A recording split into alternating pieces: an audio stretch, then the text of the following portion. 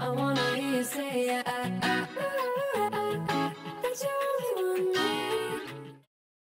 Hey guys, welcome back to my channel. So I recently got this Gowise air fryer and I have been loving it.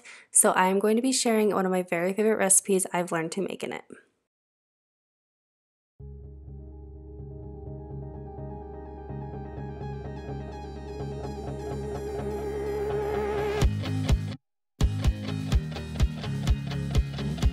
For this recipe, you will need 1 head of cauliflower, 3/4 cup buffalo sauce, 1 tablespoon oil, 1 tablespoon melted butter, 1 teaspoon garlic powder, and salt and pepper.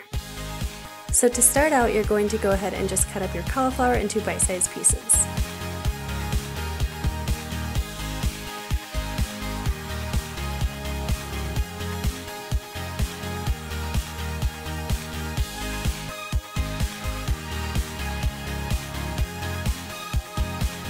And then you just want to go ahead and set that aside, and in a medium bowl you'll want to add your oil. You can use whatever oil you want. I just have avocado oil, but you could absolutely use like an olive oil or whatever you have.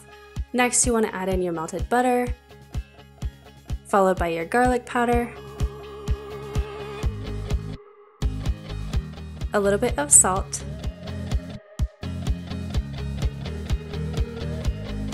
and a little bit of pepper. And once you have everything in there, you just want to give that a really good stir and make sure that everything is nicely mixed. Then you're just going to add in all of your cauliflower into your mixing bowl and give it a good mix. I've found the easiest way to do this and get everything nice and coated is actually to toss it, but you can do whatever works best for you. Then you'll just want to go ahead and dump everything into your air fryer basket and cook it for 300 degrees for 10 minutes. Now this is really awesome because your air fryer does not have to preheat, so you can just put it right in and it will just start cooking. And once the time is up on that, you'll go ahead and take your cauliflower out and put it back into the mixing bowl that you would use before. And then add in your buffalo sauce.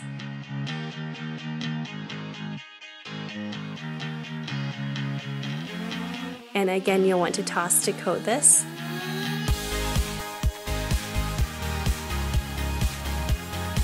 Then put your cauliflower back into your air fryer basket.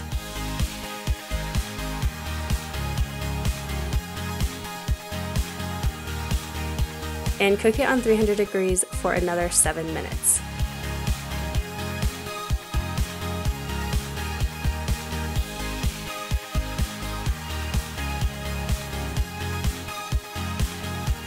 And that is it. These buffalo cauliflower bites are so good. I've been wanting to make them for so long, and for some reason I never did, but in my air fryer they are absolutely going to become a staple here. I hope you guys enjoyed this video. Be sure to give it a thumbs up if you want to see more air fryer recipes, and don't forget to subscribe down below if you are not already, and also follow me over on Instagram, and I will see you in my next one.